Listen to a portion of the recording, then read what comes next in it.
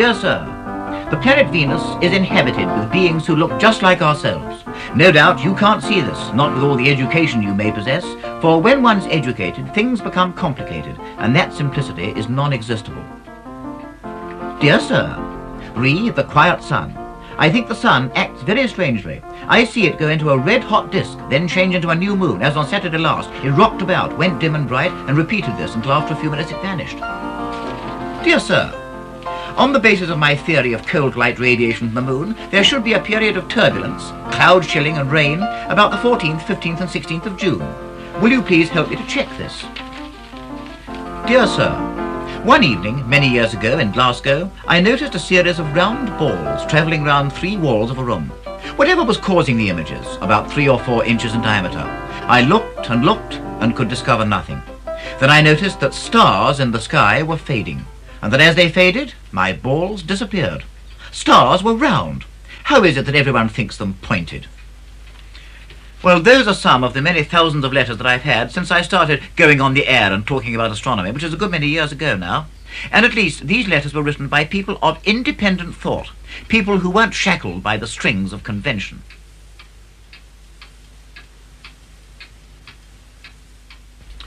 I believe, you know, that we're all nowadays too conventional and too regimented.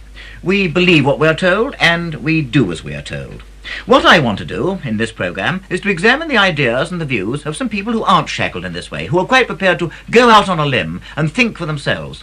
Now, whether they're right or whether they're wrong is neither here nor there. I may fundamentally disagree with quite a lot of what we're going to hear. This doesn't matter. This is merely a question of personal opinion. Let's take an example. One of these independent thinkers is the Reverend P.H. Francis, Vicar of Stoughton in Sussex, and let it be said at once that he's no amateur. He holds an excellent mathematics degree from Cambridge University. He's taught mathematics for many years, and he still does. One of his theories is that the Earth is not kept warm by heat from the sun. Well, this is a wonderful part of Sussex, particularly in the sunshine, and I can feel the heat of the sun on my neck now, but of course you don't think the sun's hot. No, the sun isn't hot. It's not a hot body. It causes heat, but it's not hot itself. The sun itself is cold? Well, cold or temperate, like the Earth. Well, how does it induce heat in the Earth, then? This is what I can't quite get into my mind. The energy, there's an energy circle as there's a water cycle, and the sun operates that, and energy changes in a complete circle like that. Sometimes it says heat and so on. Now you feel a tree or a bit of wood, a table or anything like that, it's not hot, but you can release that energy it's taken in, and the same amount of energy is released when it's burnt or when it decays as it took in from its surroundings. What puzzles me a bit is that at the moment I'm sitting here, say in this lovely old vicarage, and I can see the sun, and I can feel what I think is heat on my forehead. It's coming from the sun. Well, now, suppose you had an electric generating station. It doesn't have to be on fire, yes, but you can have an electric radiator and the generating station, which is completely cold, may be causing heat on your neck. So it doesn't mean that the generating station itself has got to be on fire. The idea that the flaming body is dashing all around about the place is complete nonsense. It's everybody assumes it because everybody else didn't know. Everybody's afraid to be different from everybody else. I'm sure that Mr. Francis is right when he says that we tend to accept what we're told. And I wonder if everything now is so stereotyped and conventional that independent thought is stifled early on. And if so, does school play a part in the stifling? I decided to ask the boys of Homewood House, near Tunbridge Wells, whether they accepted everything that their masters told them, or whether they were ready to strike out along an independent line. Right round here. Right. Oh, come on. Yes, I see what you mean. Yes. Well, a good deal of snow around, certainly. I've got some down my neck. Why? Yes, thanks to you very much. Ha ha. Look, yes. Why does snow fall down? It's freezing. It's water freezing. And it's too heavy to be held up by the atmosphere, so it falls down. Why does it fall down? This is the point. Gravity. Gravity, yes. Now, what's gravity? Do you know? Newton discovered. Yes, now one at a time. What do you think gravity is? Well, it is, as it says, a push or a pull, which makes things fall towards the earth. This is what you've been told, isn't it? Yes. Have you ever tried to prove it? What about you? Well, Yes. you throw a Yes. stone up in the air and it comes down I again. know it doesn't does. it? What would you say, for example, of someone who said that the universe ended in a blank wall? Would you think this was reasonable? That's illogical. That is what's on the other side. Come on, you haven't had to say it yet. What do you think about it all? Well, if it does end at the wall, what's on the other side of the wall? There can't be just nothing. There's got to be something. If on the other hand,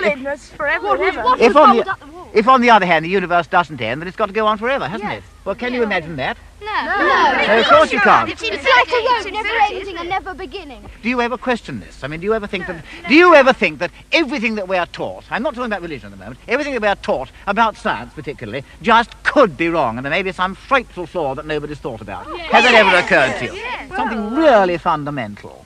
I mean, in either mathematics or science itself, or anything you like. What would you say then? Any other? The molecule structure Yes, might be here we are. wrong. The molecule structure might be wrong. I mean, the molecules that we know are based on carbon. Ah, now, who's told you this? Our science master. And you just accept it? Naturally, because I can't think of anything else that it could be made up of. I see, well, that's a jolly good reason. It could be some unheard of thing. Very fair. They think for themselves, but perhaps only within certain limits. We must accept some things, I know that, but there's a danger that we're going to turn into regimented sheep if we accept too much. Or have we already done it? Now, look at this postbox. Nowadays, we're told that if we want a letter delivered in a reasonable time, we've got to put 5p on it, not 4p. And everybody meekly does it, so the price stays at 5p. Whereas if people protested and only put 4p on, the price would bound to come down. Nobody but a sheep would post a letter under such conditions.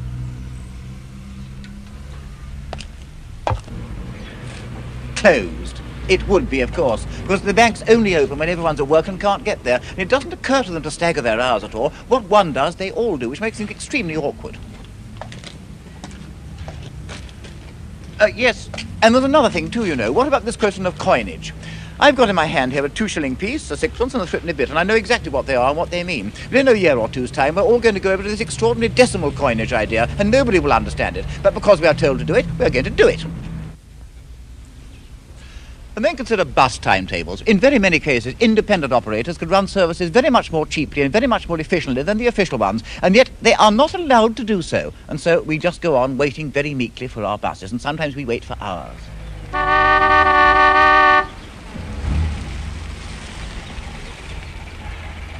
You see what I mean by that? Driving on the wrong side of the road. Most dangerous. And they're going to try and make us do it in a few years, simply and merely because the rest of Europe does, and I don't like to think what the results are going to be.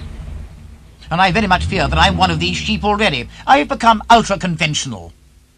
I believe that the Earth is a planet, a globe nearly 8,000 miles across going around the Sun. I believe that the Moon is another globe going around the Earth, that the Sun is a star, and that the other stars are themselves suns.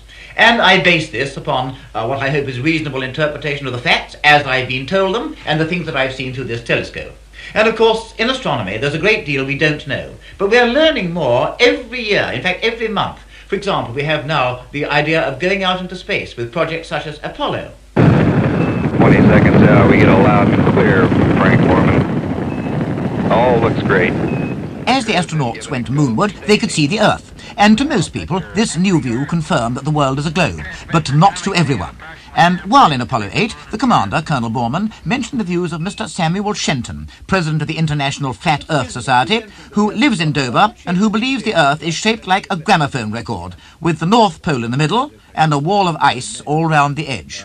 Links very much with the statement which was given out by General Boardman, the astronaut.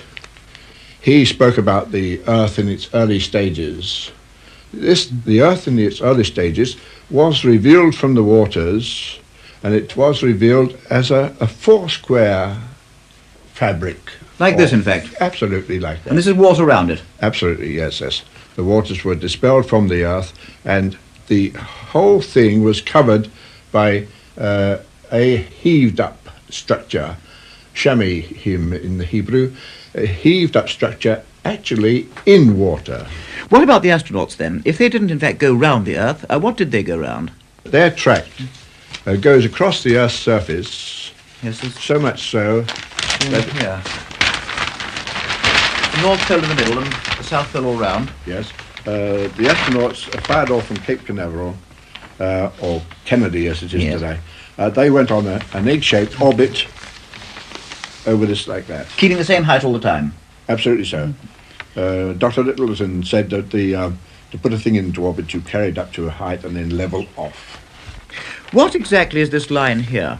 Oh, those result from the camera photographing the horizon, and the photographs result in these humped effects, which people are presented with. They think the Earth is round. In fact, there isn't any South Pole. No. The 60,000 miles was round the ice barrier, and so far man has not gone across the ice barrier to investigate any further. There's one theory I can think of which was completely wrong, but which nevertheless led to some rather interesting research. And that was the idea that the Earth is the inside of a hollow sphere, so that Australia's above our heads somewhere, the sun's in the middle, surrounded by a crystal sphere upon which the stars are etched, and the Earth extends below our feet infinitely in all directions and rises up like this, so to speak. Well, it's a fascinating idea, and in the early 1930s it percolated through to Germany, and the City Council of Magdeburg offered to finance a rocket to be sent out vertically to see whether in fact it would crash land in Australia. They took this idea to the German rocket experimenters, people like Werner von Braun, and they did in fact finance and launch 2 rockets to test the theory. In fact, the first rocket rose to about 10 feet and then exploded.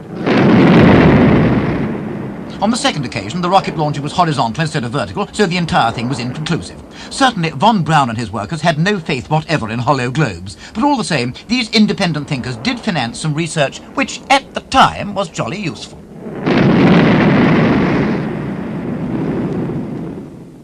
Flat Earths, hollow Earths. In either case, the Earth would be the most important body in the universe.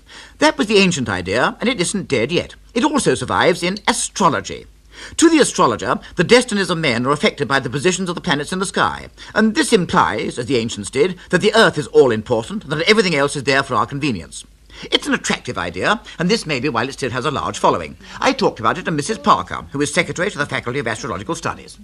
Well, a little while ago, I consulted the daily papers and looked at my horoscope for the week or so, and when you compared the two, they were entirely different. Oh, of course, this has absolutely nothing to do with the sort of astrology that I'm concerned with at all. That's just fun, pop astrology, if you like. And heaven forbid that one should be associated with that. Of course, one can't possibly divide the world into 12 neat little sections like that. I mean, this is ridiculous. One thing that always interests me, you say, and I don't dispute you, that astrology actually works.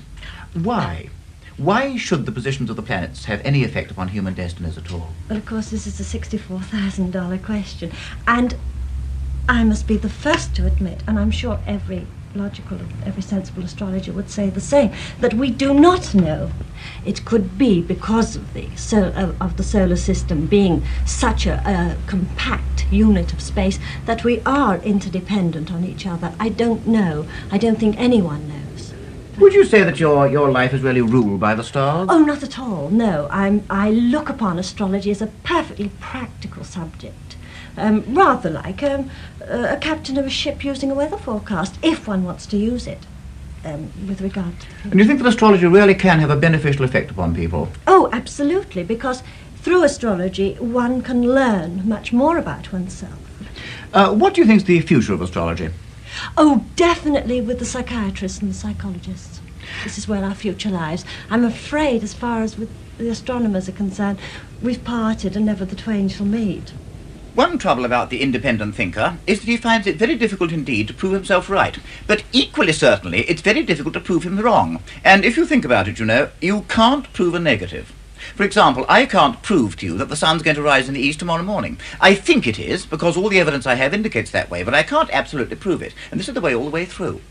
And history, too, is studied with people who were in some cases right and in others wrong. Consider the people who first maintained that the Earth goes round the sun instead of the other way round. People like Aristarchus in Greek times and Copernicus in the 16th century. They were regarded as quite definitely eccentric.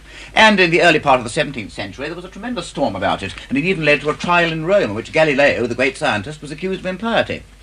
And then coming on to more modern times, what about Sir William Herschel, probably the greatest observational astronomer who's ever lived, and who only died in 1822, but who nevertheless believed that there were people living inside the sun? And then there was Simon Newcomb, a man who did tremendous work in astronomy, and who proved, to his own satisfaction, that the aeroplane would never fly. In fact, he said that the only practicable form of flying machine was something pulled by a large crop of little birds.